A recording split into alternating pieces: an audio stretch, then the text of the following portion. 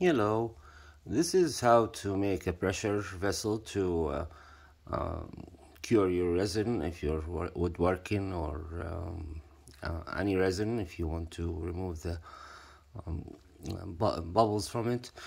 So you just go get a used pressure cooker like that from somewhere, from a thrift store, from somewhere, an old one.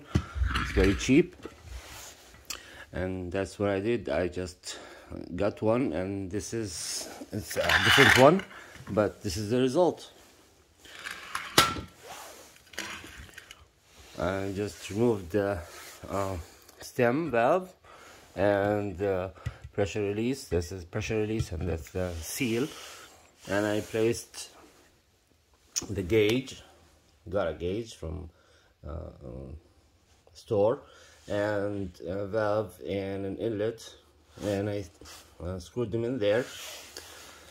And this is my pressure vessel. It's 5 quarts. Take some pieces of wood, small pieces of wood, if you wish. And this is what happened. And I took and oiled the rubber gasket and cleaned it. After cleaning it, and it was in horrible shape, but I took some time to clean it just with a scrubby wire brush, and sanded the surface a little bit to make it a little bit more clean. And that's all there is to it, really.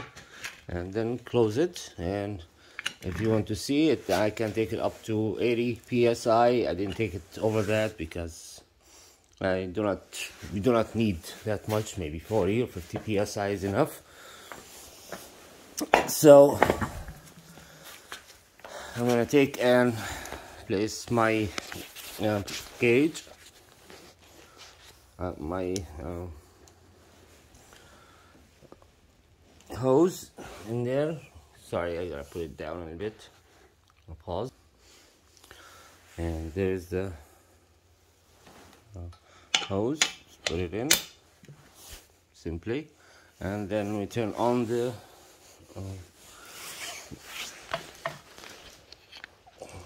compressor by connecting it. 2 hands. Maybe something.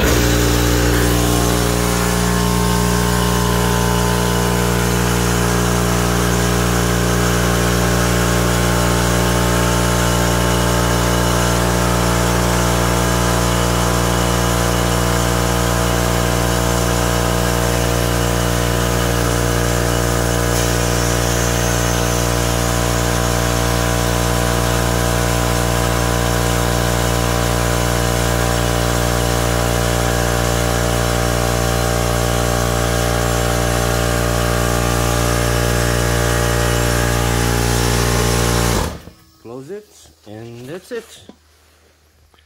And it's holding pressure now at 60 psi for now. Yes, it does air out a little bit. Nothing is perfect in vacuum, but it will hold it for a while,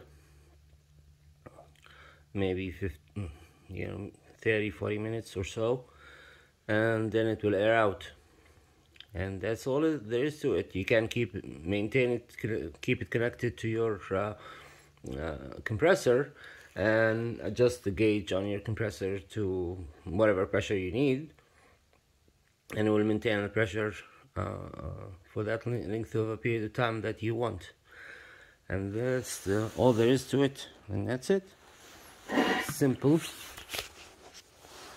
And then now we can disconnect the hose. And once you're done,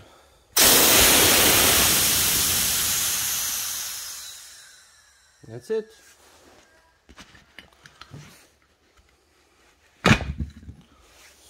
And it can take a little bit of stuff in there. Hope you guys enjoyed it.